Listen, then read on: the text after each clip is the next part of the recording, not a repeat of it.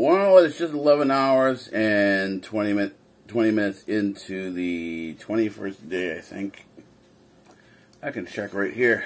I guess the 21st day of May. Yeah, right. It's Friday, May 21st.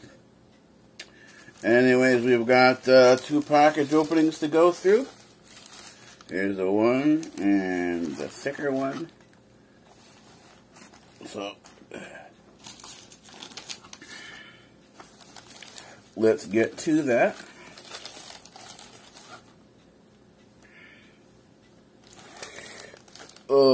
I enjoy package openings. I like to see when other people get package openings, so I don't know what it is. I guess because even though you order the stuff, and I said before, my stuff isn't exactly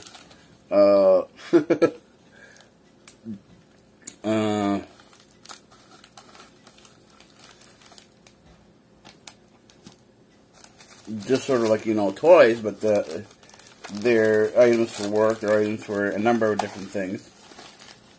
Oh, okay, good. This is what I've been waiting for. It's the headlight. A little smaller than I expected it to be, but this will be sufficient for the scooter. I was able to get the light to work again. There was a connection issue, and just tapping on the front lens cleared up the issue. So no more issue in terms of the light. So I've got that. So this will be an extra one. There's a third on the way. Well, a third light, or another headlight on the way.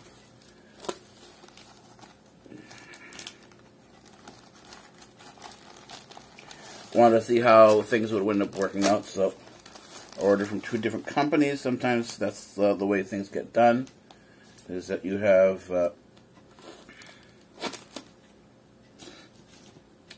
order from 2 different companies to see how things end up, which one is the better product. Sometimes they're equally the same. They're not, one is not better than the other.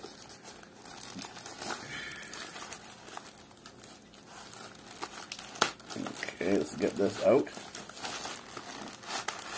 Okay, we've got that out, and so here's that package. I'm pretty sure this is going to be a hot air gun. That's what I ordered. So we will see what this is. Just gotta get that tape off.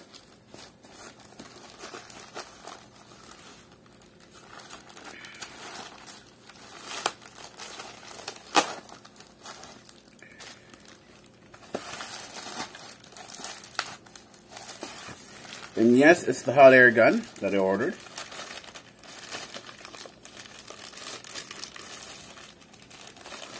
This is it right here. And it's the proper American cord. So there it goes, the proper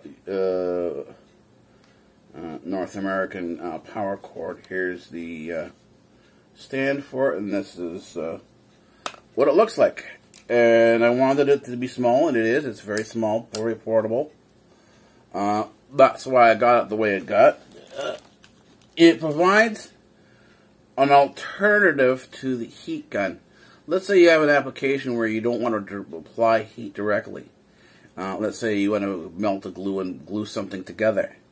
Sometimes you can't heat the part up, but you can heat up the glue and melt it, and then using a stick or whatever, or some other instrument, you can apply the glue, almost like a brush type of situation, to whatever you're going to glue, and it will end up gluing it together. So I think this is a great idea, and that's why I got it. And I got it, I got it for like $10–15, so not a bad purchase.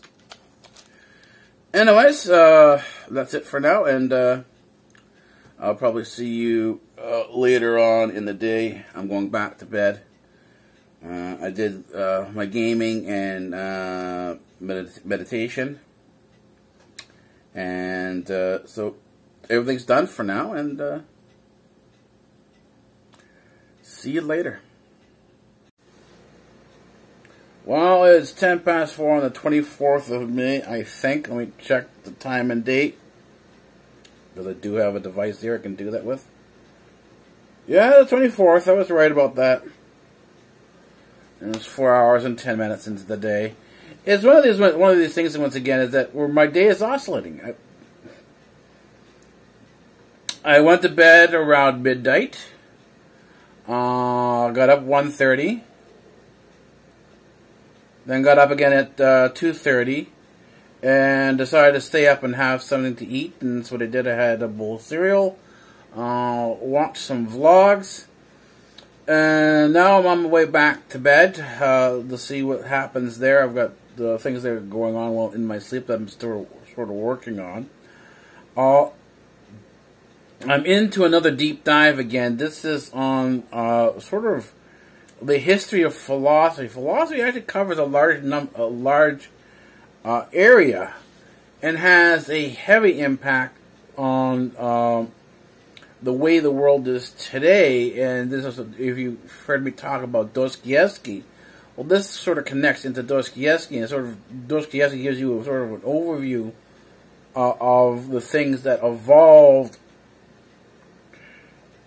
from the 1800s forward, and gives us the world that we have today. One of the person he connects to, that I went to take a look at, I did a look at him prior to this, but now this is something more in depth, and particularly looking at Voltaire. Voltaire strikes me as the person who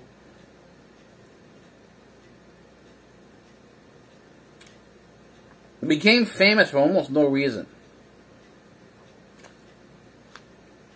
Most of his work is basically taking somebody else's work and rewriting it. But he did it as plays, and he was making fun of them. But yet this became popular because at the time this is where women would have their academic salons, they'd have their discussions in their social hours, however they had them, and he would be invited to speak, and he'd give his talks and do his plays and whatever. And it became extremely popular because he was anytime you wrote something, you had to have the authority of the crown. The crown had to write a letter and sort of approve of what you said. In other words, things couldn't simply be said. It couldn't be printed. It had to have the authority of the crown, of the king. This was why free speech actually emerged in the United States, is because there was a period where speech was authorized. This is typical, standard. But anyways, he did it without having the license, without having the letter of approval. And it became something known as, these were illegal gatherings. They were illicit affairs. And they became extremely popular because these were things you weren't supposed to be doing. These were things you weren't supposed to be reading. These are the things you weren't supposed to be talking about, yet they were talking about it. And so it made your academic salon, your salon in terms of your parlor, and the guests you invited, it was the talk of the town. Because you did things that other people weren't doing. And that's his entire claim to fame. Most of his work, in terms of the ideas he put forward, weren't his own ideas. They were somebody else's ideas. He simply took them and rearranged the sentences. Well, to me, that's not something that's... anyways, I forgot to turn the speaker off. I have to return that back on again. But anyways, it's something that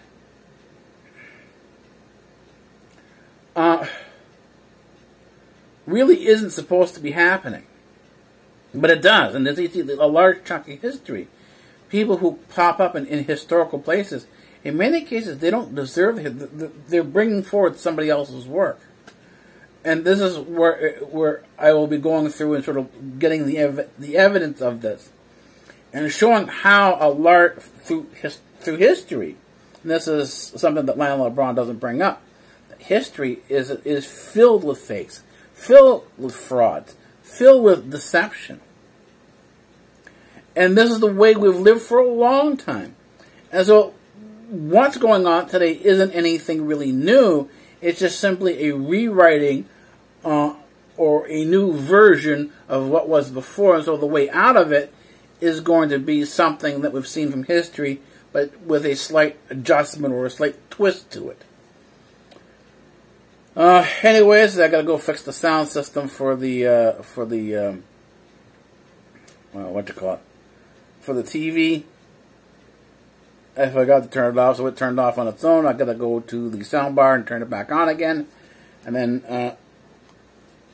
turn it off again with a remote. And that will keep it. Right now, the remote doesn't work because the bar has turned off on its own. That's the way things work. So I'll see you in a couple of hours. And if the vlogs aren't here on our Life as CyborgAlpha, it's always on. It's always there's always a vlog also at on the ride vlogs. The ride vlogs are almost daily now, so you can go check that out as well. Well, it is 14 hours and 30 minutes into the 24th day of May. We're back filming our transition points once again. So, that's something pretty good. Get the camera frame right. There we go. Getting things centered. Doing the vlogging does present a bit of a chore. You have to remember to vlog at the transition points, but that doesn't always occur, and the conversation isn't always there. It depends on what's going on through the mind, and right now there's a number of things going on through my mind, not necessarily anything specific. The dreams are, I would say, pretty typical. They're still within the issues that I'm still struggling with, and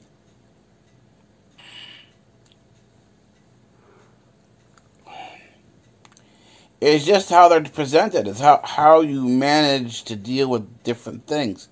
There were some successes and there were some failures. And that's the way it always is.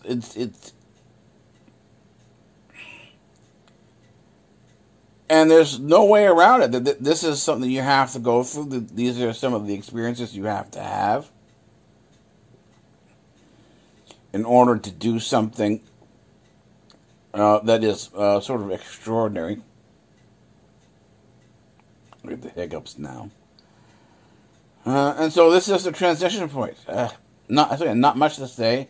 I've got about a half hour of gaming to do, and some meditation, and then after that, I'm going to head on out to my parents' house, and the rest of it's going to be a ride vlog. We'll see what happens when I get home. The work on Voltaire is still on my mind, still going through that. Voltaire is kind of an odd type of person. And as I said before, he's a person who became famous for no particular reason other than his work was basically illegal. At the time when, if you wanted to publish something,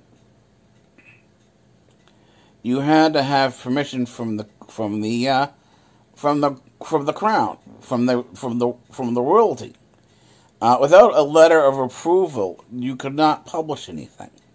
Or anything that was published in your name, or that you published, was considered to be illegal. But so people did that anyway. They published, even though they didn't have permission to, and they risked being arrested. But at the same time, being illegal made you famous. everyone wanted to see why was this thing so illegal. And this was Voltaire's claim to fame. But Voltaire sits at the corner of what they call the Reform movement. This is what produces the Democrats. This is what produces the liberals. What Lionel LeBlanc says is no real left, because everyone sort of compares it to Karl Marx. But Karl Marx wasn't the beginning. Voltaire wasn't really the beginning. And it really wasn't much of anything. And this is why this is why the left is so fundamentally confused. There's really nothing there of what Voltaire actually did.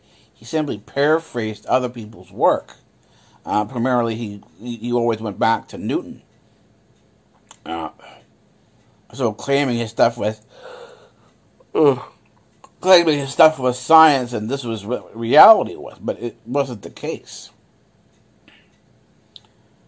And so it's amazing to see how one guy who did almost nothing became so famous to the point where it sits at the foundation of a lot of things that we see today.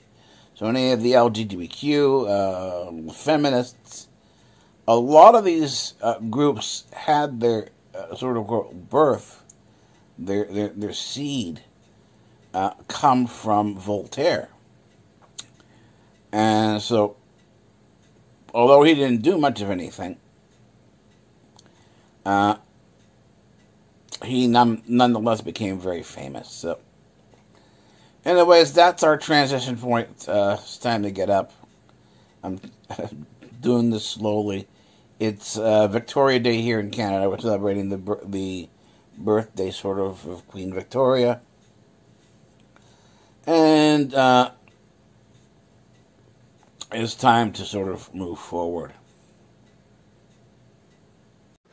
Well, to illustrate the issues that I have with vlogging, it's not that I don't want to vlog, and this is not the end of the vlog, but it's explaining a particular issue that I've had a hard time vlogging. It is 1 hour and 14 minutes into the 25th day of May. I'm not going to bed yet. I'm not transitioning there yet. I'm going to be doing a YouTube show for about an hour till about maybe 2, 3 o'clock in the morning. I've got some stuff to work on in terms of the deep dive of Voltaire. And sort of the emergence of called modern or Western philosophy.